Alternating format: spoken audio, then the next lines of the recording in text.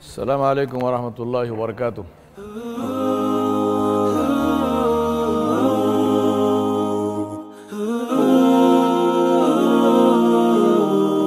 The smallness of means, the greatness of the aim, and stupendous results. If these three things are the marks of greatness, then who can compare anyone with Muhammad sallallahu alaihi wasallam?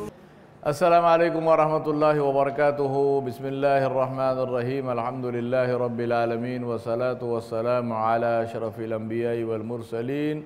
Muhammadur Rasulullah sallallahu alayhi wa alihi wa sahbihi wa sallam. Tasliman kathiran kathira. Fa'amma ba'du.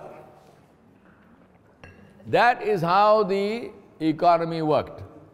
That is how they collected so many gods. Then, I talked to you about financial instruments. How did that happen? It happened because now I am going, imagine, supposing I am a merchant of the Quraysh and I am going to Syria to buy stuff. I need to carry cash. How will I buy stuff? Now what is cash in those days? It is not US dollar, $20 bills which are printed by the Federal Reserve without any backing whatsoever. It's just money, it's just paper which is printed. And the reason that paper is used is valued because of the US Army, not because of the paper has any backing, right? These were the days of gold and silver, that's it. So no matter what stamp you had on it, it was a gold coin. It had intrinsic value. It was a silver coin. Now what is the upside of a gold and silver coin? It has intrinsic value. What is the downside of it? It's heavy. It is ungainly, it is heavy, it is inconvenient to carry. Right? Supposing somebody says, I'm going to give you $1 million in gold, you are in trouble, man. You need a truck to carry that thing. Whereas currency, one note, enough. That is why they developed their banking instruments. And as I said, they didn't develop the instruments. These were used for centuries before that. For 1,000 years before the Arabs started using them, these were already in use. That is what the Jews did. They traded across boundaries. The Roman Empire is responsible for creating a world where people traded across boundaries which were national boundaries, which were racial boundaries, which were tribal. So you had the Goths and you had the Gauls and you had the Celts in Britain, right? You had the Italians who were the Romans. You had these people, they were trading between each other. How? In this way. By paper. So somebody gave you, so I am now going from here to Syria, I don't have to worry about carrying, a camel load of gold. And then camel load of gold means now I am the target of anyone who is hunting. So I don't have to put myself in danger. I don't have to have the inconvenience of carrying all this gold and silver. All I do is I take a paper and this paper is to somebody there to say, pay this person so much.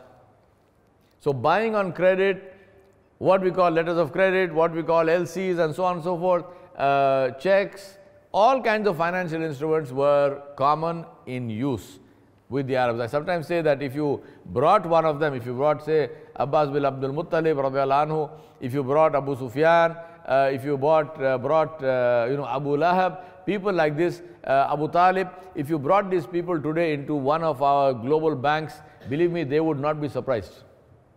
I mean, they would be surprised to have, to see air conditioning and to see, computer systems and LCD panels. But as far as the banking systems were concerned, they would be very familiar.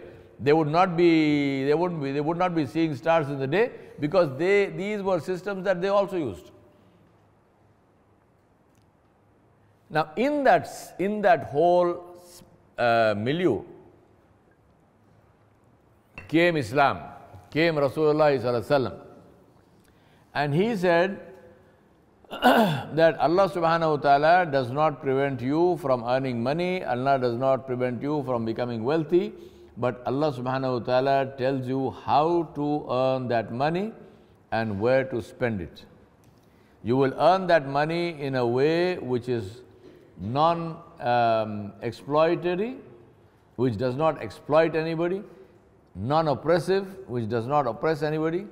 You will earn that money in a way where you are not taking away or infringing or violating the rights of others. You will earn that money in a way where you are not deceiving people. you are not lying and cheating, and by all means earn the money, by all means enjoy that money, but spend that money in a way which is pleasing to Allah subhanahu wa ta'ala, meaning spend that money in a way which is productive, spend it in a way which relieves the suffering of people, spend it in a way which is positive. Now, what do you call these things which I mentioned? Halal. And what is the opposite of that? Haram. So, halal and haram is not just some term in fiqh. Halal is anything which is beneficial, anything which is clean, anything which is intrinsically good. And haram is the opposite of that. Somebody asked me once in America when I was speaking at the University of Massachusetts, they said, what is the Sharia law? What is Sharia law? I said to them, Sharia law is the way in which any moral, ethical, responsible citizen would like to live. That's it. Any moral, ethical and responsible. These are the three, to me, the three criteria of good people. They must be moral, they must be ethical, and they must act responsibly. So anyone who is living in that way is following the Sharia law, whether he or she is a Muslim or not, whether they call it Sharia, it doesn't matter, forget the name. Effectively, you are doing good stuff, you are not harming anybody, you are trying to benefit everybody, alhamdulillah. This was the religion of all the prophets who came. This is the religion of Abraham, this is the religion of Moses, this is the religion of Jesus, this is the religion of Muhammad sallallahu alayhi wa alihi wa sallam wa alayhimus salam. This is the religion of all the Anbiya wa alayhimus salam who came from the first, from Adam alayhi salam to the last and final of them, Muhammadur Rasulullah sallallahu alayhi wa sallam, after whom there is no Rasul and there is no Nabi. This is the religion, right? So do you understand this whole situation as far as money is concerned, what Nabi sallallahu alayhi wa sallam taught? Now, the most important lesson about money that I want to remind myself and teach you, why is money important at all? Believe me, I am not one of them who considers, to me, poverty is highly unromantic. I mean, it's not something to be sought after. Simplicity in living is different from poverty. Simplicity in living is a choice. Poverty is not a choice. You understand what I'm saying? It doesn't mean that if you have money, that you must splurge it and you must waste it. No, of course you must not do that. There is a famous story of this man who came to Nabi Sallallahu Alaihi Wasallam and he asked him for some charity. So Rasulullah Sallallahu Alaihi Wasallam sent him to Uthman bin Affan radiallahu anhu. He said, go to Uthman, you ask him to help you, tell him that I sent you and he will help you. So this man went to Sayyidina Uthman bin Affan radiallahu anhu's house. By the time he reached there, it was almost dusk, it was evening. As the man stood outside the door and is about to knock on the door, he hears a voice from inside, Sayyidina Uthman radiallahu anhu speaking to his wife, and he is telling her, lower the wick, lower the flame of the lamp because it is burning too much of oil. This man is standing there, about to knock, he hears this voice. So the man thinks to himself, he said, what kind of person did Rasulullah send me to? This man is worried about the oil in his lamp. What is he going to give me? Right? What will he give me?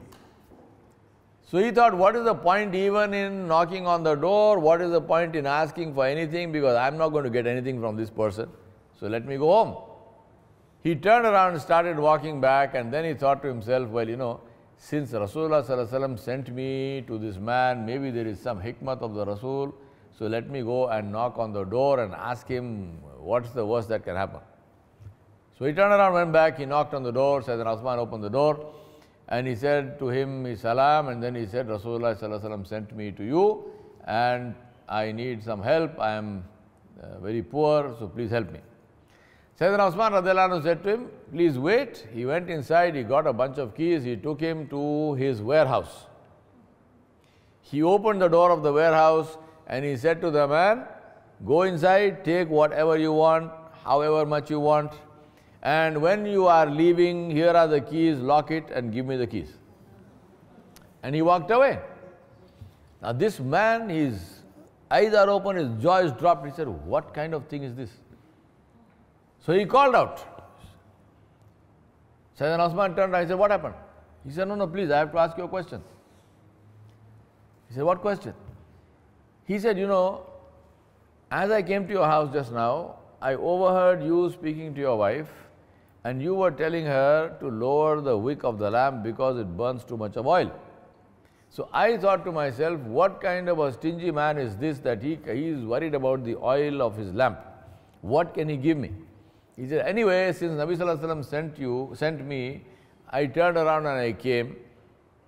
And now when I ask you for charity, he's not asking for a loan, he's asking for something to take away. He said, when I'm asking for charity, you are opening your warehouse and you're telling me take whatever you like. I said, what is this? How do I understand these two things?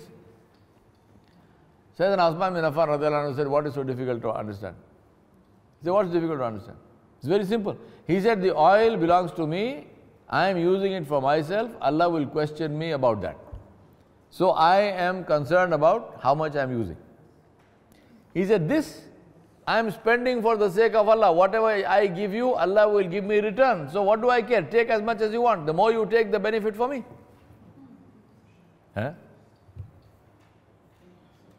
So Islam does not stop you from earning money.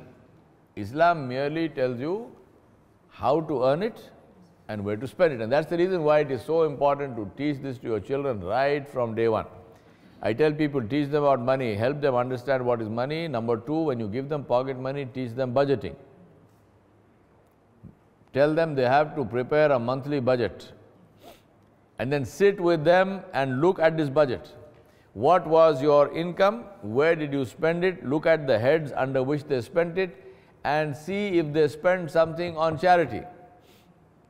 And if they spend something on charity, you tell them, well, whatever you spend on charity, I will replace that. I will give you more. Help them understand the meaning of charity. Otherwise, what do most children, what do? They take the money and they are just buying stuff with it. Teach them earning. Tell them, okay, charity is one thing. Did you invest any of this money? Did you make this money make you more money? It's not just a matter of saying buying chocolates, buying this, buying that. No. I have this money, whatever it is, right? I got $20. There's this famous story, I don't know if it's true or not, but there's this famous story of this man who went to Microsoft looking for a job. So the recruiting officer, he said to him, please write down your CV. So he wrote down his whatever it was. And the man said, what's your email? He said, I don't have an email. He said, if you don't have an email, we can't hire you because you must have an email for you to. He said, I have no computer. This was the days before smartphones. I've got no phone that didn't come into the conversation. He said, I don't have a computer, I don't have an email. The man said, sorry, then we can't give you a job. So now he left. All he had in his pocket was $20. So as he left, he is walking down the street, he sees this grocery store and they are selling tomatoes. So there's a box of tomatoes which is for $20. So his man goes and buys one box of tomatoes. He carries these tomatoes on his shoulder and he goes house to house. Do you need some tomatoes? Yes, well, here are some tomatoes. And he is selling the same box of tomatoes which he bought for $20. At the end of the day, he sold it for $40 because he's selling one tomato by at a time or something. This he continued to do. So he's buying and he's selling, he's making a profit. All of this is cash money. Over time, this business built up. The man started shops, he started so on, and then transportation, he started getting, logistics, trucks and this and that. He became a billionaire. He had a huge business. He became the tomato king of America.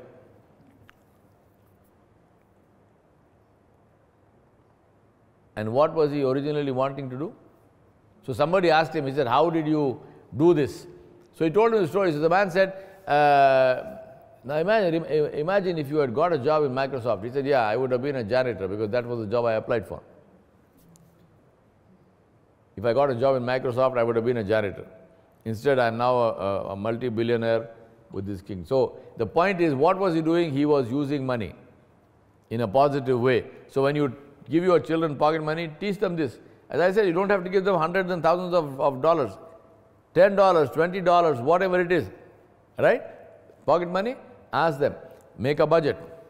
Where do you plan to spend this? Then ask them questions. How about this $20 at the end of this month, instead of asking me for next month's allowance, you reimburse me. How about you tell me I don't need an allowance any longer because I am making my own allowance. But the problem with wealthy, especially Muslims, may Allah forgive us, we train our children to become losers. Losers. We train them to become losers because you only teach them to spend. Do not teach them to earn. You do not teach them responsibility. I've got friends, and I know people in different parts of the world who are very wealthy. I've got friends I know, and I won't name the country and so on because then, people see these videos and I don't want them to feel bad. But I know friends where the child, if he gets anything less than a BMW, he considers it to be an insult to his dignity. What is that? Huh?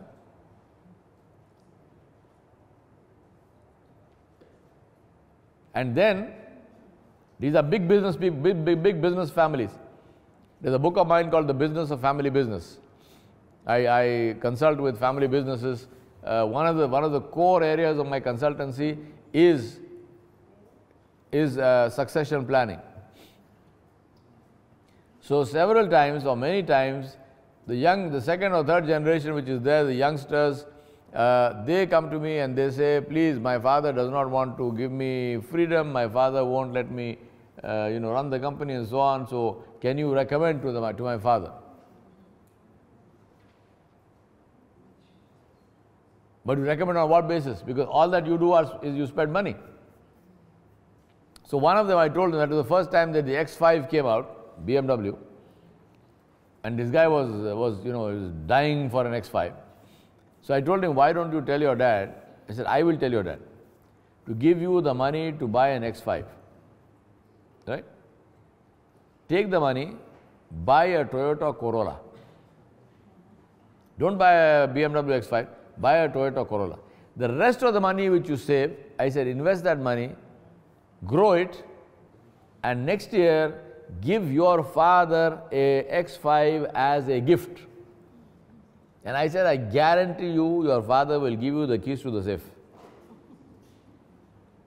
Because you have proven to him that you know how to handle money. Because right now you are a parasite. I say, I'm sorry to, I tell them, I say, I'm sorry to be rude. But you are a parasite. I mean, all you do is suck blood. I mean, you expect your parents to be happy about that? You expect them to hand over the whole thing to you? So you make them at the tail end of their lives, when they are retiring, when they are old, you want them to beg on the street because you ran through the whole fortune? No way. No way. They're smart. I said, your dad is not a fool, believe me. The old man has got brains. He doesn't have enough brains, otherwise you would not be like the way you are. He should have had these brains much earlier. So you are part of his, part of his mistake, but at least now he recognizes the mistakes. He doesn't want to perpetuate it. So I tell them, if you feel bad, no problem, that's good, feel bad. Then at least you will correct yourself. Teach them about money, about being responsible about money. Earn halal, spend halal, and be responsible. Islam does not prevent you from being rich. Rasulullah ﷺ said, Allah likes the one whose hand is above more than the one whose hand is below.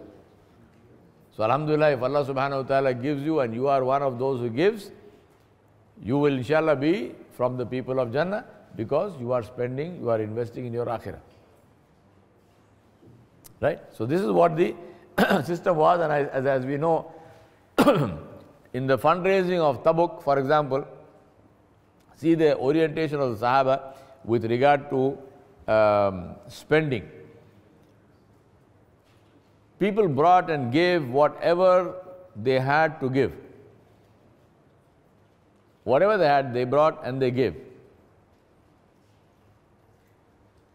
And the finest of them was Abu Bakr as-Siddiq radiallahu anhu, who came and gave everything he had. Nabi sallallahu alaihi wasallam asked him, what have you left for your family? He said, Allah and His Nabi are sufficient for my family. Now, having said that, Islam, this is people doing more than what is required. These are the Sabiqun al-Awwalun. These are the people who are the role models. But Islam does not, the Quran is very clear. The Quran says, do not give until your hand is tied to your neck. So, Islam does not say give away everything and then you become a beggar yourself. No. By all means, spend on your family. By all means, have some savings. By all means, keep some money. But also spend, and spend in a significant way, because you see that spending as an investment in your own akhirah. I sometimes ask people, and these are not questions, I'm not asking these to criticize them, I'm just asking them to give them some food for thought. I ask people who are charitable people, who are giving charity not in tens or hundreds, not even in thousands, but in hundreds of thousands. I'm talking to people who are giving charity in hundreds of thousands, in zakat as well as other than zakat. My single question to them is, this year, did you give charity equal to the price of the car that you drive? You're driving a Land Cruiser. Did you give your charity equal to the price of a Land Cruiser? You're driving a Range Rover. Did you give charity equal to the price of a Range Rover? No. You didn't, not even close. So alhamdulillah, what you are giving is good for you, alhamdulillah. Your Range Rover is also halal for you, your Land Cruiser also is halal for you, no problem. But put it in perspective in your own mind. Put it in perspective in your own mind. Please understand, I named for you cars which are also utility vehicles. They are cars which you probably actually use. Right? I'm not talking about Ferraris, I'm not talking about Bentleys, I'm not talking about Rolls Royce, because Rolls Royce is not transportation. Yeah.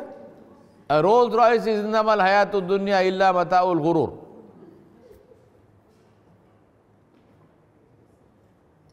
It's like people who buy a watch to tell the time and somebody buys a watch to tell the world. And how do you know the difference? By their body language. You know, the person who, yeah, I'm telling you seriously, a person who buys a watch, who wears a watch to tell the world, you know what they do? Every once in a while they'll do this. Like this. So this sleeve will come down and you can see the watch. Because what is the good of me wearing a watch when you can't see it? Because my whole idea is not the time. So, the body language, the body language tells it all, right?